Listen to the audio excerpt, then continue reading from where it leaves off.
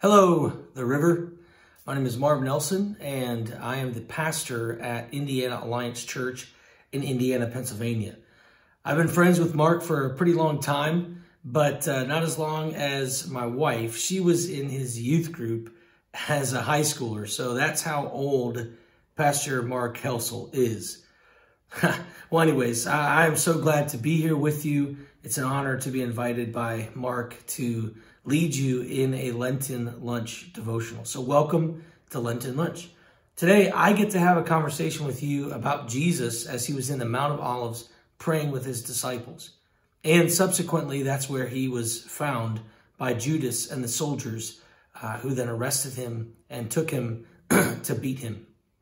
Well, one of the things that you look at, we're looking at Luke 22, starting in verse 39.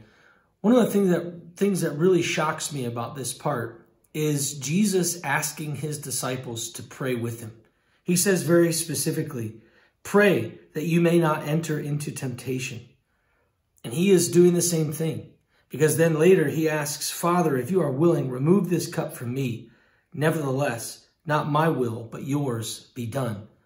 So Jesus is praying for himself. He's praying for what is going to come. He's praying for the courage and he's praying for the strength to get through it. He asks his disciples to do the same, essentially saying, pray with me. In this moment, I need you.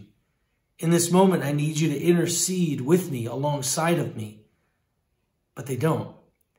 Jesus is already emotionally distraught, knowing what's happening, knowing what's going to come. And he asks his friends to be there with him, to be there for him, and they don't. They fall asleep. And he says, when he rose from prayer, he came to the disciples and found them sleeping for sorrow. And he said to them, why are you sleeping? Rise and pray that you may not enter into temptation. This is the only time that we see Jesus asking his disciples to pray with him in this way. It's a passionate plea that he's asking for their participation in prayer. Why is that important for you and for me? Well, it shows us the importance of prayer. Jesus consistently throughout his life prayed. He went away to solitary places and prayed. He challenged his disciples later before he was ascending. He said, wait and pray, for the promise is coming to you, which we know now is the Holy Spirit.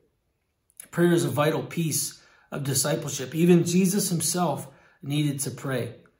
And as we focus on Lent, especially this week, this Holy Week, as we are participating alongside of the disciples and alongside of Jesus in this week, some could call it a dirge to the cross, a grave walk to the cross, knowing what is going to come. We are participating with him in this.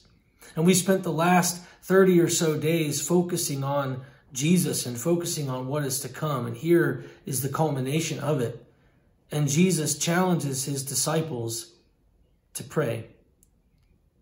Pray for what is to come. Jesus knew the challenge that would come to his disciples. The soldiers were coming. The soldiers were going to arrest Jesus, and they would be afraid. In fact, when Judas comes to betray Jesus with a kiss, when he brings the soldiers alongside of him, there's this fear and panic that rises up within the disciples.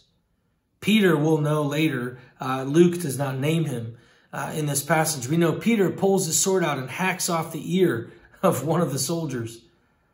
And in that, he's showing his fear, but also pretend courage. It's like, oh, we're going to do this. It's time. But he didn't understand what Jesus was trying to do, or all along what Jesus was trying to say. He wasn't listening. And part of that was because he wasn't praying when Jesus asked him to pray. During this Holy Week, my challenge for all of us is that we will pray. Maybe fast and pray. Maybe for Lent, you've already been fasting from something. But prayer is powerful, and we can participate with God in prayer. Jesus challenges us to pray. So during this Holy Week, may we pray so that we don't fall into temptation or misunderstand what Jesus is trying to do. Another thing in this passage, going on from verse 47 in Luke 22, where it explains Jesus being betrayed and Peter hacking off the ear of Malchus. When that happens, this is what happens. And one of them struck the servant of the high priest and cut off his right ear. But Jesus said, "No more of this." And he touched his ear and healed him. Then Jesus said to the chief priests and officers of the temple and elders who had come against him, "Have you come out as against a robber with swords and clubs? When I was with you day after day in the temple, you did not lay hands on me. But this is your hour and the power of darkness." He challenges them even while he's being arrested. He's like, "Hey, listen, you could have grabbed me at any time. Why are you doing this in darkness of night?" He knew that they really didn't have a case, and they knew they didn't really have a case. But what really struck out to me about this particular passage, as it always does, is this. Jesus healed a man miraculously. He picked up the ear off the ground, put it back on Malchus. We'll find out that's the name of the soldier in another gospel. Picked up the ear and put it back on Malchus' head. Completely healed. Now, I don't know if you're like me, but if I'm there in that situation and I'm Malchus, and I'm the other soldiers who watch this happen, and we're arresting Jesus for being a false prophet or someone who is claiming to be someone he's not, I don't want to arrest Jesus anymore. I don't want to take him away, thinking, look at what he just did. Now, we say that, but you and I both know that when we walk in our life with Jesus, Jesus does some miraculous things. And we still end up walking away or moving out of intimacy with him one way or the other. So my challenge is, as we look at this particular portion of Holy Week, where Jesus was arrested, where Jesus asked his friends to participate with him in prayer, and they emotionally abandoned him, and then they physically abandoned him shortly after this. We'll see in the Gospel of Mark, they all ran away. One even had his clothes taken off because he was running so fast and so far, he ran away naked. And that's John Mark himself. But the point is, they were not where they were supposed to be with Jesus. They were not spending the right time with the Lord and participating in prayer. And they misunderstood what was happening. And the soldiers, despite the miraculous work that Jesus had done, still arrested him. You and I can be the same. You and I can fall into the same traps.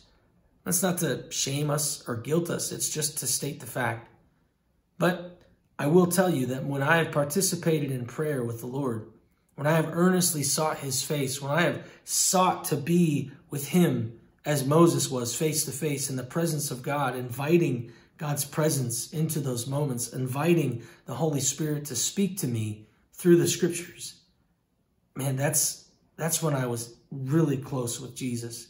That's when I understand best what he's trying to do in my life. And that's when I don't want to run away. And that's when I don't want to arrest Jesus, even though he's done miraculous things. Even though I'm supposed to, because of the miracles he's done. I want to stay close to him. So during Holy Week, I challenge you to fast and pray. Spend some time this week praying. Pray like maybe you've never done before. Get alone, find a lonely room where you sit and you invite the presence of God, where it no longer becomes a lonely space because you are there with God and God is there with you. That's my Lenten Lunch devotional. Hopefully you're encouraged to do so. God bless you, and thank you for letting me speak into your life this week.